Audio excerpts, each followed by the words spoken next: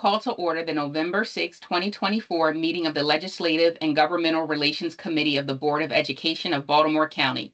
In accordance with Board Policy 8311, the chair of a committee, at their discretion and after consultation with the staff liaison, may convene an in-person committee meeting. Otherwise, all committee meetings will be held electronically. Today's meeting is being held virtually and broadcast through Microsoft Teams. In order to efficiently conduct this meeting, committee members will state their name before speaking. Ms. Siebold, please call the roll of board members to determine the presence of a quorum of the committee. Okay, good afternoon. Ms. Chikekalu? Present. Thank you. Ms. Dominowski? Here. Thank you. Ms. Henn? Ms. Lichter? Present. Thank you. Ms. Pumphrey? And Ms. Booker-Dwyer? Present. Thank you. Ms. Siebold, please call the roll of staff members on the Legislative and Governmental Relations Committee participating in today's meeting. Okay. Mr. Bazemore? Present. Thank you. Ms. Charlie Green? And are there any other staff members here? I don't see anyone. I think we're good. Perfect. You can advance the slide. Well, I am excited to kick off this new session of the Legislative Committee and welcome all the new members. I'm so excited that we had so many people wanting to join the committee. We almost have a quorum of board members with 6 members who volunteered to join. So I definitely appreciate you all joining this committee. Next slide. And so because we have some new people on the committee, I wanted to just first level set us in the purpose and measure of effectiveness. So it's displayed on the screen, but ultimately what this committee does is we review legislation that directly impacts either the board or the school system. And then we develop legislative priorities, and we develop recommendations for whether or not we want the board to provide comment, to provide testimony in support of a bill, or share information that can help to inform, to strengthen the information that's provided to our elected officials on a bill. And so we don't take direct action. As a committee, we make recommendations that then go to the full board, and it is through the vote of the full board that any action is taken. Our measures of effectiveness, we have 2 key things that we are charged with doing. Number 1 is the legislative priorities, and number 2, as bills come up, we'll share recommendations for the board to engage in that advocacy. So just wanted to level set everyone on the purpose and measures of effectiveness. Are there any questions on the purpose or measures of effectiveness? Okay, next slide. And so for today's meeting, the key things that we want to do before we leave is first clarify the committee's purpose and measures of effectiveness, which we've just did. And then we're going to go over some meeting topics, and these are very draft topics. So I definitely want your input in the topics, and also know that the topics may change depending on which bills are introduced. So this is a truly draft version, and we'll discuss that. And we're also going to take a deep dive into how we connect with MAID's legislative advocacy. So MAID, they do a lot of great work for school boards, and we typically connect with them on a lot of the work that they do. So we'll go over how we connect and how we engage, and then we'll start to think about what legislative priorities what we want. We won't leave the meeting today with a defined set of legislative priorities to take to the full board. So we'll do that at the next meeting, but at least to start to plant the seed as far as what legislative priorities should we start thinking about recommending to the board. Next slide. And so next we have the legislative session and dates of interest. And I am going to turn it over to our expert in all of this, Mr. Bazemore, who's going to kind of walk us through some key dates. Good evening. Thank you, Madam Chair, and to all the members that are here. Good to see everyone and looking forward to a really, really good session this year. We thought it would be good to look at some dates of interest that we can keep in mind as we move through the session, because the session is 4 months, and last year there was over 1,000 bills. 400 of those bills, more than 400, were education bills. So you can imagine it's fast and furious during the session, and there's certain key dates that we want to keep high in our mind as we move through the session. Right now, we're in November. From November the 1st to November the 20th is pre-filing of bills. We've seen an uptick in that since 2020 during COVID, when we were doing everything virtual. A lot of the elected officials opted to pre-file bills, and were encouraged by the leadership. So since then, we've been seeing a lot of bills being pre-filed. There's a timeline for that, and it's November the 1st to the 20th to pre-file your bill. Um, and this is before the session start. And so we'll keep an eye on that as well. The session actually starts in January the 8th, 2025. The General Assembly will convene. In February, the Senate, during the session, those who didn't pre-file their bills can file their Senate bills, can introduce them February the 3rd. On the House side, February the 7th is the time that they can introduce their bills during the session. March the 3rd is the final day for the introduction of those bills, meaning if a senator or delegate, and they're the only ones that can file legislation, if they don't get their bills in by March the 3rd, um, then that bill will have a hard time getting through the process, because what they'll do is refer any bills after March the 3rd to their Rules Committee. If it goes to Rules Committee, uh, it's not impossible to get your bill out of Rules Committee and get to the full floor, but it's more than likely they won't. So everyone tries to meet that March 3rd deadline to have their bills introduced. Um, Also in March on the 17th, we have what we call crossover day. That's when all the bills on the House side are crossed over to the Senate, and vice versa. Um, if you want your bill to have a better chance of being, making it to the floor and being approved, you must send it to the other side.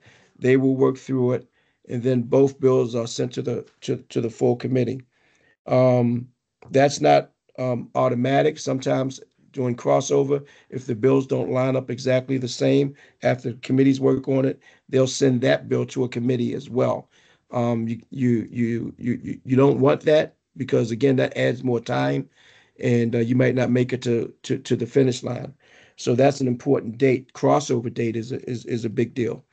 And then after that, April the 7th is what we call sign and die. At midnight is the close of business for a month. And again, I say it's fast and furious. And at midnight, sign and die. All the bills that make it, that are signed, will then go to the governor, where the governor can support them or not. So that's a kind of overall timeline. There's some other dates that we keep an eye on, but we thought these were the ones that we wanted to highlight. Thank But you, thank Mr. Bazemore. Yep. So any questions about the dates or what happens during any of these dates? Because we will be watching closely. These are some very key dates for us with the Legislative Committee. Okay, so keeping these dates in mind, let's go to the next slide. And right now we have, this is just a high level overview of our upcoming meetings. So we're here at November 6th. Our next meeting is January 15th. And that meeting is after the start of the session. And so at that meeting, we'll review and discuss any bills that were pre-filed, any bills that were filed on, closer to that, but prior to the 15th. And we will discuss if there's any needed action on those bills. So do we need to make recommendations for the board to provide testimony, to share information? So we will do that on January 15th. We will also, MABE, they typically put out great information. And so we will be on the lookout for whatever information MABE puts out, and we will review and discuss any of that information. And January 15th, another thing that we'll also do is our legislative priorities. We will have some discussion about those priorities as well. And then for the month of February and March, it's just going to be to review and discuss the status of bills that directly impact us. And then once again, make those recommendations if any needed actions are required. And then to review anything by MABE. And then in April, we will do a kind of review of the legislative session, discuss if there's things that we need to look out for the next session, and we will just kind of close out our committee meetings. And while we have, these dates posted, know that based on what bills come out, we may schedule additional meetings. So these right now are the key meetings, but depending on how this session goes, we may have to schedule meetings in between. And so I want to pause here to see, are there any other topics that you want to see added to any of these, to the meetings that we have right now, or anything else you want to see done by a certain date?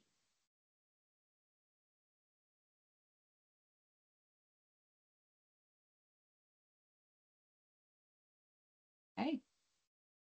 Yes, Miss Pumphrey. And welcome, Miss Pumphrey. Thank you. Sorry, I was late. I don't see anything specifically, but like you just mentioned, I think we just have to be aware and pay attention, because if something critical comes up, it may be that we need to address it prior to, make sure we're ahead of the game. So I just think paying attention and making sure we meet sooner if needed is necessary. Yes. Okay, so let's go to the next slide and talk about our, we absolutely love working with the Maryland Association of Boards of Education. We always look to their legislative priorities first, and then based off of their legislative priorities, we then craft ours, because we don't want to be redundant or we don't want to duplicate what they already have. So if you look at our last set of legislative priorities, we said we support the MABE's legislation priorities, and these are the 3 key ones for Baltimore County. And so, Mr. Bazemore, could you give us a little bit more information about MABE and their priorities, and give us a little overview of that? Yes, ma'am, Madam Chair. Thank you. And I want to say on the outset that MABE is well respected in Annapolis, well connected, and do a lot of great work for the 24 LEAs, which includes Baltimore County School Board. And we work very closely with them. We meet with them monthly. We are represented on the MABE committee by Madam Chair and Madam Vice Chair Pumphrey. They do an excellent job of representing us in Annapolis with MABE. We try to stay lined up with MABE on our testimony, on our advocacy, and we all try to work as a collective, as a group, the 24 LEAs. There are times when that we may not line up exactly, and that's when we will look at those individual bills ourselves and take a stance based on what's good for Baltimore County Public Schools. We coordinate with them on testimony. As an individual, you can testify in Annapolis as an individual. But to represent the school board, that goes to the full board and through Madam Chair and Vice Chair, and then we have a process for that. But if an individual has a particular bill that they want to testify on as an individual and not a board member, you just have to state that if you send in written testimony or testify, you have to let them know that I'm speaking solely for myself and not as a board member. But we try to stay together, and it usually works out pretty good that we're all lockstep and on one accord when we're in Annapolis during the session. I think the other thing I would like to say is that during the session we are also well represented by elected officials. We have key legislators on the Senate and House side that have leadership positions in Annapolis. and they chair committees and other things. That makes life a lot easier for us to have Baltimore County elected officials well represented down there and in senior positions, because sometimes it's about the relationships that we have and being able to pick up the phone and talk to our representatives down there, and and they be our advocates as well. So we have those relationships, Madam Chair and Vice Chair. They have those relationships as well. And so we try to cultivate that and work with our local elected officials in Annapolis as well. Okay, thank you, Mr. Bazemore. So let's go to the next slide and let's start the discussion about our priorities. Last year, we had three key so in addition to supporting everything that MABE does, we had three key priorities around reducing class size, expanding out of school time learning, and innovative school schedules. For 2025, and I just want to open the floor up, are there any, is there anything that you feel like as a board we should focus on or have a priority for? Hi, this is Jane. This is Ms. Lichter. Yes, Ms. Lichter. And I don't know how to phrase it, and I don't know if this even meets a legislative priority, so I apologize ahead. But the whole blueprint funding, it's something with along the lines of what we were talking about or what Dr. Rogers was presenting it, and Ms. Dominowski asked the follow-up question on Monday night as far as the mandates or the underfunded mandates. So I don't know how we phrase that or if that fits under this category, but that would be something that is on my mind. That definitely fits, and we can wordsmith that a little bit. And I'm hopeful. I know that last year in MABE's their legislative priorities, they supported the full funding for public schools, and they made reference to the blueprint. But I do think it will be important that we highlight that as well, because that is a huge concern with having to meet the blueprint requirements and not really don't know if we're going to have the funds. And I'm especially thinking about, we have to implement a career ladder, and it requires additional stipends for teachers and leaders on different levels of the career ladder. And the state is supposed to subsidize a portion of that funding. And so I am hopeful that that will still be the case.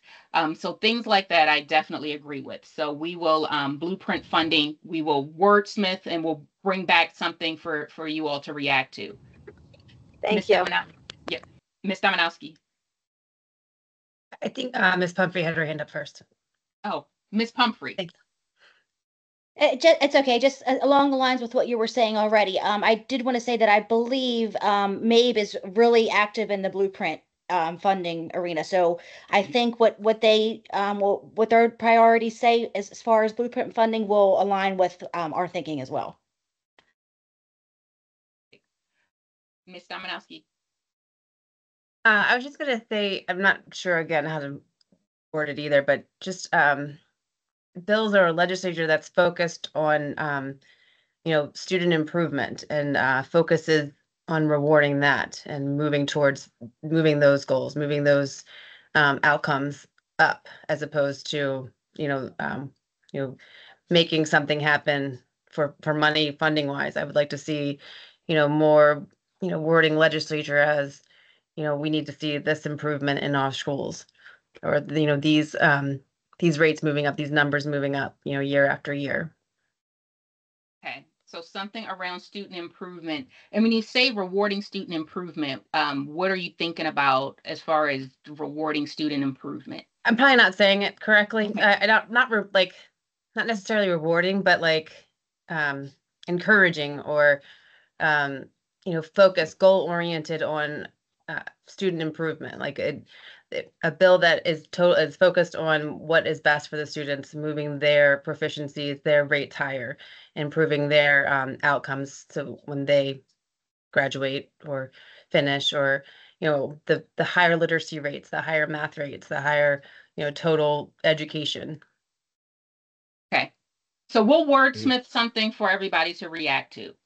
So that's okay. So we have blueprint, we have student improvement, anything else? Can I ask a follow-up question to Mr. Manowski's priority? Yes. Do you mean like incentivizing, Mr. Manowski? Is that what you mean, that counties would get increased funding for improved outcomes? Possibly. I'm not sure what I mean exactly. It's just I'd like to see more of, as opposed to, we have to have pre-K 3 and to kindergarten by 2020, all these classes, which is great and it's something that will improve, but I'd like to also see, hey, we need to see improvements year after year in these grade levels because that we need the trends to go up every year, not down, or definitely not down. Do you understand what I'm saying? I think so. Maybe. Thank you. I mean, I guess it would be. I mean, if you're, no, I would. I mean, you would have to tie it to funding in some way. I'm not sure how, but just I'd like to see the focus more on our students and their outcomes. Okay. Direct outcomes. So we'll make a draft of some language and then we can play around with the words. So I have two things. So number one, we know that last night the bill to expand the county council, that's very exciting. But there is question about the composition of the school board and what will happen there. And so I do think it would be great if we had if we start thinking about that so that we could make recommendations. And so so with the revised maps and all of that, we can think about what perhaps we would want to see happen with the school board and how that's put together. So I know that's one thing that I would love to dive into. And I always love flexibility with school calendars. And so I would love to see the school calendar law modify instead of having the days and hour requirement to make it an or. Then that will give more flexibility to how we can craft our school calendar. I know that we had some robust discussion around the pre and post Labor Day, but the bigger issue is really we are confined with days and hours, and then you put on top of that things in our contractual agreements with teachers and administrators. We are the calendar pretty much shapes itself. So if we can at least make a modification to days or hours, it'll give more flexibility and more creativity to the school calendar.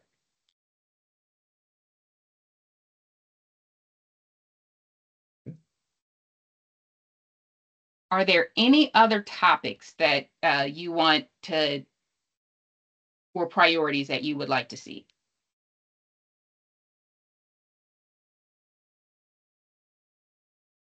Okay, so the next steps, we'll come back with a draft set of priorities based off of our discussion today. And then we can make some modifications, we'll tweak it, and we'll review it. And then once we're all in agreement, or we have the majority in agreement, we'll then send it to the board, to the full board, to review and to provide input and to see if they would, if they are in agreement and if we're going to adopt these priorities. Okay. Next slide. So this was a quick meeting today. Oh, wait, go back a slide.